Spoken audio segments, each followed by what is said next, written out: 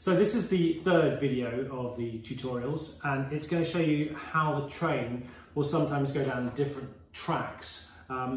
When it reaches the halfway point here at the signal box, the players are going to make a vote, and they're going to decide which of the routes the train goes down. Now, why is that important? Well, each of the characters have a second objective. Not only must they stop the train, but they must fulfill their second mission too. And for some of those characters, the mission would involve taking the train down a particular route. So let me introduce the routes first of all. The first one's the viaduct here. The viaduct is the mid-length route and has on it the longest bridge. The fast track is the middle route, it's the quickest one. It's got a mid-length bridge as well. Then you've got the longest route, so it takes longer for the train to get to Paris going on this route, and it has the shortest bridge on it. So let me introduce a few of the characters to you. We've got the prisoner of war, who wants to escape his pursuers quickly. He's interested in the fast track. And the photographer, who is commissioned to take some photographs on the scenic route. The chanteuse also wants to take the fast track. And the engineer, who wants to inspect the viaduct and take that route. And of course the saboteur, who typically wants to take the fast track, but not every game. I'm going to explain that later. So remember we had those character reference cards earlier?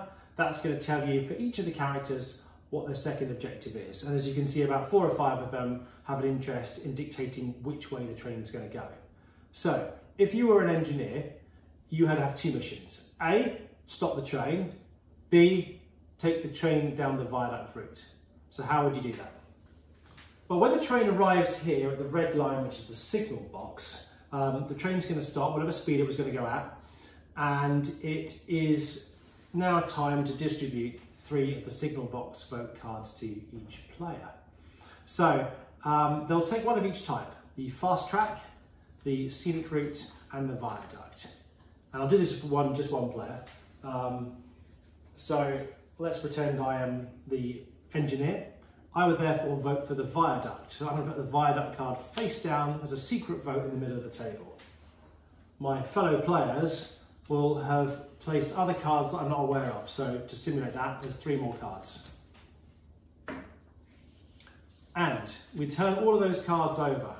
We've got a viaduct, a fast track, and 2 more viaducts. So in this case, I'm successful. The train is now going to go down the viaduct route, and I can check off my second mission, which is inspect the viaduct.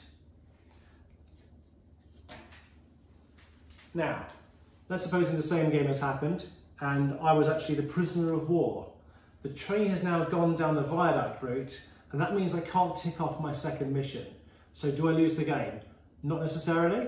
You could be able to pick up a permit to travel. We're going to cover that in a subsequent video.